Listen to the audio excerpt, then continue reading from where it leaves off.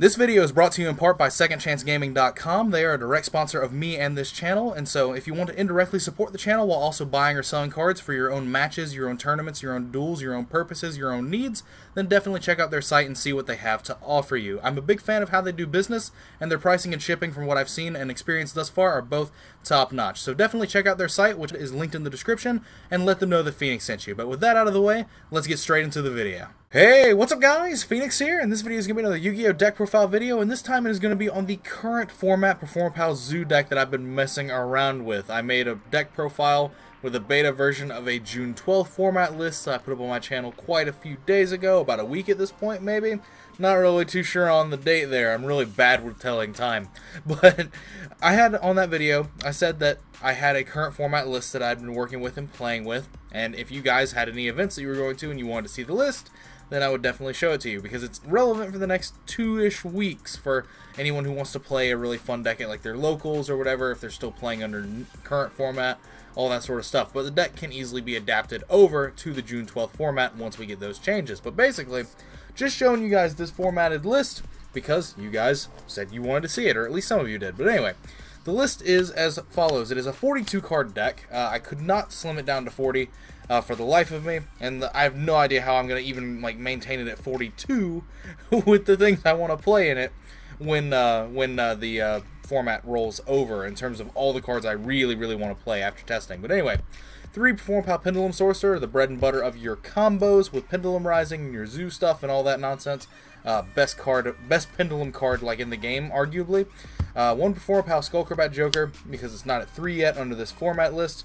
But honestly, 1 is just fine because of the fact that your Pendulum Rising play does what it does in terms of the reach that it allows you to get. It allows you to basically summon this before your Pendulum Summon and then search this and normal summon it. So I mean, there's that, which is really cool. 1 Performapal Daggerman, because he's pretty necessary for a few of the combos, and he's a good little bit of recursion. He allows you to overlay with your things like Pendulum Sorcerer and your Skullcrobat Joker, get them back to your hand. So it generates bricks in its nature because it's not a level 4, but it is a low scale, which is something that this deck has not too many of, although it does have quite a few more than it did previously. It's one of those weird instances. I mean, you can get some niche draws with it off its field effect if you wanted to summon it and do the rotate of the Performapal out for a draw. But honestly, it's really just here to be a card to extend your reach in the normal summon rat combos, which I showed previously on my channel. But anyway, whoop, that was interesting. 1 copy of Performapal Turtle, and then 2 copies of Lizard Draw to do those combos to get, you know, your draw 2s. You're going to be doing a lot of drawing with this deck using these cards. And alongside cards like Daigusto Emerald, specifically because Daigusto Emerald is going to be generating you draws, resetting your Zoo engine, and then these are going to be cards that you get to use to get you extra draws as well. So you're really digging into this deck's combo potential and defensive line, so there's things like that. And then for the current format, I'm still playing the Sky Iris package, a very small one at that, but I am still playing Light Phoenix and Odd Eyes Unicorn because these cards are scales, and they are cards that you can search off of Sky Iris, which helps alleviate some potential brickiness and bad hands. Like if you're not drawing Duelist Alliance, you want to be drawing Sky Iris, just for the potential of it being able to like load up your extra deck pretty efficiently while you're also doing Zoo things to search scales and whatnot. But anyway, 1 copy of Luster Pendulum, the Draco Slayer. This card's not really that great in terms of what it does for your scale things. Like it's not really that important, although it is really cool when you do get its scale effect off. It's more in here as a high scale that's searchable off Duelist Alliance.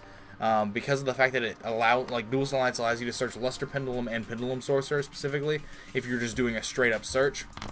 And the fact that this can be summoned out of your deck off of Ignister is actually pretty important as well, because a lot of times you end up with like board presence situations where you don't want to be popping your scales to spin with Ignister, and summoning Luster from deck is just great for that.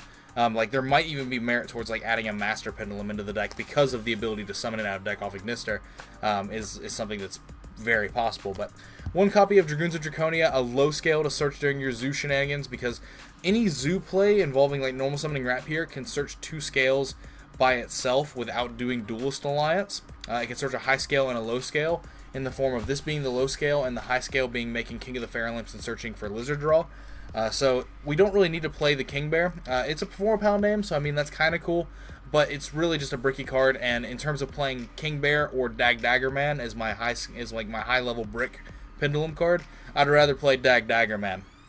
especially since, like I said, you can search high scales in different ways through the rat combo by itself anyway. So there's things like that. So this deck actually has quite a few like accessible low scales in it, even though in terms of what you're leaving in your scale usually is high scales because of the fact that it's usually leaving a turtle in your scale and stuff like that. But I digress. We have a mini magician engine to like just support getting good economical pendulum summons, and that's in the form of 2 Wisdom Eye Magician and 2 Dragon Pulse Magician. This is literally all that's in here as far as magician cards. The Wisdom Eye just being a nice quick +1 that's, you know, accessible off your Pendulum Rising into like Skullcrobat Joker play is something that's really important, and being able to get a low scale out of your deck is pretty important as well. Again, this could be like something like a Dragon Pit Magician, so you can have 1 high and 1 low scale, but Wisdom Eye is almost always being paired with a turtle in your scale, which is then used to go into a low scale into the form of the Dragon Pulse Magician, because so like the Dragon Pit almost never actually came up in testing, so I'm not playing it in this version. Now, next format we have 3 Skullcrobat Joker. It's going to be more likely for us to resolve double Wisdom Eye, so things like that, like Dragon Pit and maybe even Oath Dragon are even like viable options for the next formatted list. Going forward, it really is like determines on what testing says basically. But anyway, playing quite a like big zoo monster package, because the most reliable way to out Masterpiece and like Trident and things like that, and like mirror matches or against like Draco variants, were zoo cards. Like zoo cards are just always just really good for like just being a good supplemental engine. They allow you to do a lot of things before you have to dedicate to your pendulum summon, which then lets you do more, all that sort of nonsense. But the zoo engine that we're playing in terms of monsters is 2 copies of Rapier, 2 copies of Whiptail, 1 copy of Thoroughblade, and 1 copy of Ram. So a fair bit of them in terms of what I've shown in previous pendulum variants of like the zoo decks. But usually it's just always just Rapier, maybe a random Whiptail. But Ram is pretty necessary. Thoroughblade just makes your barrages better. If you open like Barrage Tenki, then you're able to just rotate out Rat and do things like that. Do things of that nature and get extra draws. But the main thing is that Rapier plus Whiptail is a very easy out to Masterpiece, depending on the grade of your opponent. And like being able to make Tridents huge and stuff like that with Thoroughblades and Whiptails is actually just pretty important. The Ram's obviously important for the Shaka 9 and then popping it play, stuff like that. But a bigger zoo lineup was just finding itself into this deck list very, very quickly as testing was done for the current format, and it might carry over to the next format as well, because like I said, it's a very reliable engine for doing things. But last random monster, I guess, if you're not counting hand traps, is Mass Chameleon. This card is searchable off your King of the Fairlamps if you already had Lizard Draw. It's another level 4 that you can just Pendulum Summon as a body, but it also allows you to have quick and easy pinpoint access into Ignister, which is one of the most important removal cards in the game in terms of how good it is, especially since you'll be able to use this, Pendulum Summon it, make Ignister with this, and then summon Luster out of your deck. It gives the deck a good bit of reach in terms of its removal. But then the last actual monsters in the deck are the 2 Ash Blossom and 1 copy of Max C. I didn't want to play 3 Ash Blossom because I didn't want my hand to be bogged down. My hands to be bogged down with too many hard once per turn effects, because I mean I've already got like play sets of spells that are hard once per turns, and I didn't want a bunch of non-combo cards in my hand to be not like hard once per turns and stuff like that, if that makes sense. But anyway, moving on to the spells, we got 2 copies of Sky Iris. There's no terraformings because we're not really trying to like reliably get into this. We would rather draw into the Duelist Alliances or the Pendulum Rising. Duelist Alliance obviously is better. I don't want to play multiple Pendulum Rising yet.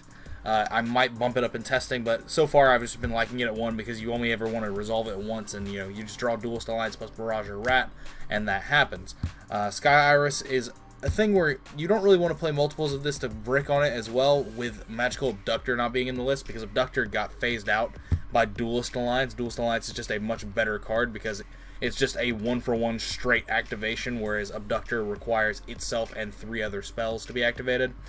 So like it's just much less work. It's literally 2 cards, a Pendulum Scale and Alliance, versus 4 cards, the Abductor and 3 spells. So it's just literally much easier work, as well as the fact that Pendulum Rising gets Pendulum Sorcerer, which basically means that Duelist Alliance searches 2 scales. There's a lot of different things like that. So Sky Iris kind of picks up the slack where these aren't there. Now you might be saying, well, instead of playing 2 Sky Iris, why aren't you just playing the other 2 Pendulum Risings that you could be playing? Because again, we don't want a lot of that like hard once per turn nonsense, And not playing Sky Iris makes the Pendulum part of our deck a bit weaker, and it makes it to where the Zoo engine has to carry a bit more of the weight, and that's not really something that I wanted to do. I wanted to make the deck a little bit more well-rounded in terms of what it can have access to. If you're not drawing Zoo pieces, which is unlikely but still possible, the Pendulum Risings literally do nothing, but Sky Iris shines in those situations because it makes your Pendulum summons better. It protects your scales from things like Trident and Masterpiece, which is also relevant. There's all these different little factors that go into it, but to support the Zoo cast, we've got 3 copies of Barrage and 3 copies of Tenki, so this is really why I'm playing such a bigger Zoo engine in the form of the monsters. Like, I'm not playing Terratop or Takatomborg simply because I didn't want to dedicate the extra deck room to Totem Bird or Invoker, as well as the fact that if I was going to be playing one of those cards, it was either going to be Instant Fusion or them, because of the fact that like room in this deck is so tight with the bigger Zoo engine to make it more reliable against things like Masterpiece and opposing Tridents and such and so forth. So basically, like, we're just playing these cards to support the Zoo engine as much as we can. Barrage is great because it can pop cards out of your scales to get wrapped. The Tenki is good because it just gives you boosts, it gives you extra cards. Opening Barrage Tenki is still good in this sort of deck, whereas that was something that previous versions of this build that I had on the channel were lacking, where in the fact, like, if you open Barrage Tenki, you only had, like, Rat Pier in deck. So, like, it was just a problem where, like, it'd be like you would, like, Barrage out the Rat, and then shuffle it back into your deck off, like, an Emerald play, and then Tenki for the Rat for next turn. It's like, nah, why don't we just use Tenki to search for a scale, or why don't we use Tenki to like search Whiptails to go with the Trident, like all these different things. The fact that Thoroughblade's in the deck as well means that Barrage Tenki is a little bit interesting there as well. All these different things. All of these things coincide with each other, but those were the spells, and for the traps, there are only 4. There are 3 strike and 1 warning.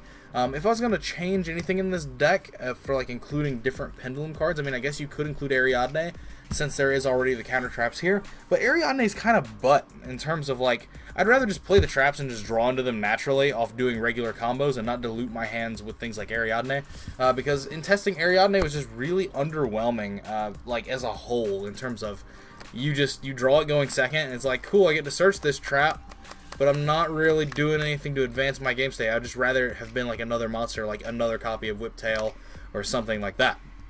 So there's that to think about. But anyway, for the extra deck, like I said, that was a 42 card main deck. The extra deck, 1 copy of Ignister and 1 copy of Stardust Dragon. These are for the Mass Chameleon plays.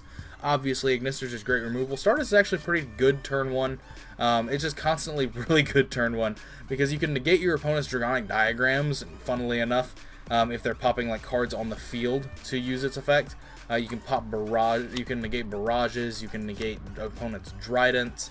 You can't negate Masterpiece, unfortunately, if it's unaffected by monster effects, but, I mean, this card has a phenomenal amount of reach in it anyway, in terms of what it allows you to do, so it's a pretty solid turn 1 play if that's what you're going for, but 1 copy of King of the Fairlamps for a bunch of the combos, 1 copy of Tornado Dragon to be generic rank 4 removal, alongside Trident to out other face-up cards, 3 copies of Daigusto Emerald. I'm currently missing a 3rd one. I need to acquire a 3rd one, but I am definitely playing 3 in every version of this deck that I've been playing online for playtesting, because Jesus Christ, I made a combo video, and you make, like, I almost always make 2 emeralds on the board turn 1 to draw 4 cards, and so I'd like to have one in the extra deck for the capability of 2 on the board dying and then needing a backup plan in the form of the 3rd. But so if you're constantly looping emeralds and you're constantly keeping 1 in your extra deck, then you're never going to run out of resources. Like, it's the safest feeling in the world having 3 Daigusto Emerald in your extra deck, because they will never go away. But 1 copy of Abyss Dweller, just for good applicable matchups where it is important.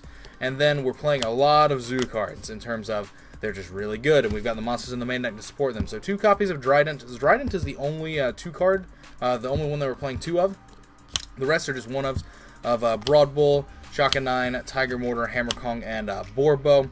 The reason we're playing 2 Trident is because being able to stick 2 Trident is pretty cool, pretty important as the game goes on, as well as being able to just throw out emeralds a lot. You're able to overlay, if you have a Trident from the previous turn, you're able to just throw any random one over top of it, detach it, and make another Trident on top of it, and detach the first Trident, and then shuffle it back with Emerald, making your Trident sequencing pretty near infinite as well. But there's just not enough room for the rest of like other ones, because I'd really like to play like maybe two Chaka 9 or something like that, But Hammer Kong is really important. Like, these are just all important for random names. Broad Bull is obviously important. Like, every single one of these is really important. Like, if you wanted to make a card room in the extra deck, I guess you could cut one of the Tridents, but I wouldn't recommend it. But the thing is, like, it's kind of okay playing one of each of these because of the fact that there's legitimately 3 Daigusto Emerald in this extra deck. So if you're always able to summon Daigusto Emerald, then you're always going to be putting these back eventually, and you can get to those. But like I said, the Trident being a 2 of is pretty important for the stacking order of, like I said, you have Trident on the field from the previous turn. It may have no materials under it. You put just a random name on top of it, and then you put the second Trident on top of that. Detach the first Trident to the graveyard to pop a card, and then you can emerald this Trident back to the extra deck. It makes it pretty easy and pretty efficient. You can also do that with other means by like putting Broad Bull on top and detaching the Trident. Stuff like that. But anyway, that has been this deck list, essentially. It's an interesting deck. If you want to play it for the next 2 weeks, that is legal, go for it. This deck doesn't play Norden in it, so it's actually a pretty easy adjustment from this deck over to the new format.